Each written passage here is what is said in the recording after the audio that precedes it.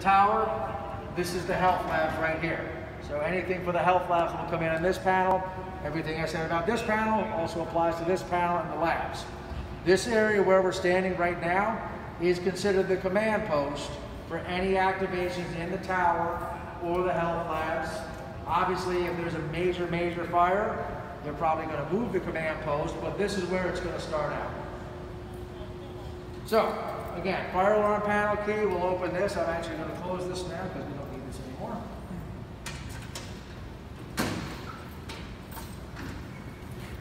And down below, the same key will open the key box.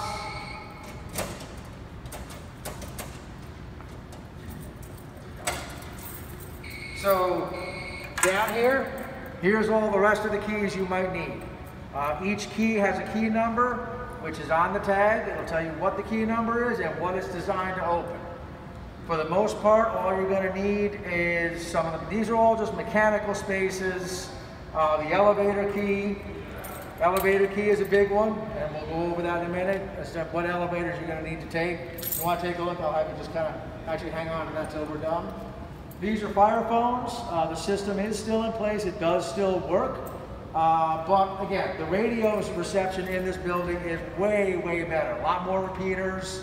They really did a good job upgrading it, so we really have not had any issues with radio reception, even down in the parking levels and the basements of this building.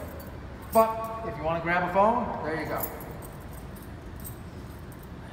All right, so when an alarm goes off,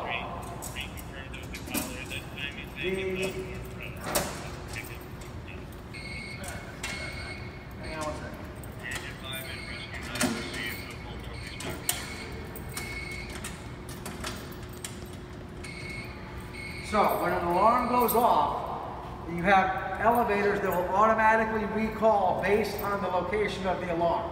For those that don't know, you have 3 banks of elevators in this building. You have low rise, mid rise, and high rise.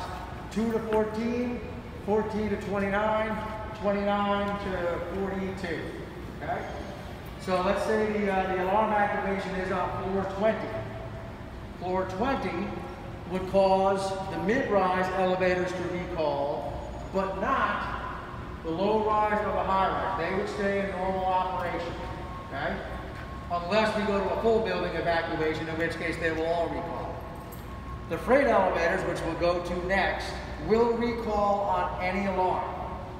So the freight elevators are actually your primary elevators for tenant evacuation. Anyone that cannot take the stairs, that needs assistance being evacuated, is trained and instructed to go to the freight elevator lobby and await further instructions and or evacuation. That's where some of those messages come in quite important, because you get a lot of antsy people sitting there wondering what's going on. You can also use the passenger elevator to say, we have a confirmed fire on the 20th floor.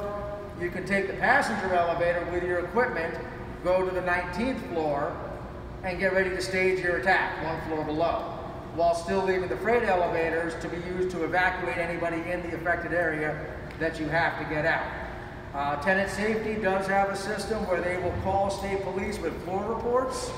They're supposed to let them know, is the floor clear and is anyone waiting at the elevators? If they will give that to us over the air. If we're not here, they will give it to somebody over mutual ops, or at least say, hey, we definitely have people on this floor that need to be evacuated. So that's why it's another good reason to kind of listen to that mutual ops channel when you're here. Any updates that comes from state police, that's their only way to get a hold of it. We can switch to your frequency on our portables. They cannot. They can only talk to you on mutual ops. All right? All right, so let's go down. Any questions so far about any of that? All right, let's take a walk down to